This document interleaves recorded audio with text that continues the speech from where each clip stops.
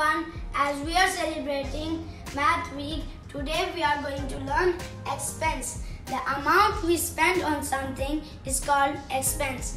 Type of expense: fixed expense, variable expense.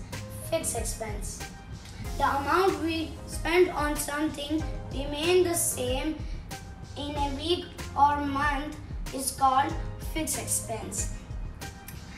For example, we pay house rent and school fee, etc. I will tell you about variable expense. The amount we spend on something change in a week or month is called variable expense. For example, grocery shopping, utility bills, car fuel, etc. Now I will describe saving.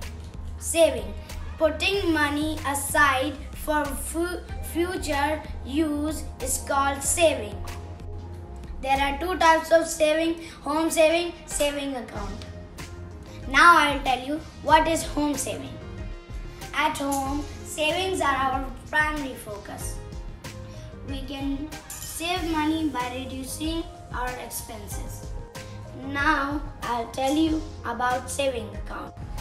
A saving account is a basic type of bank account that allows us to deposit money, keep it safe, and withdraw funds. It is the safe way to store and grow our money. Now I will tell you saving goals. There are two types of saving goals: long-term, short-term. Long-term saving is usually money you won't touch for more than 3 years.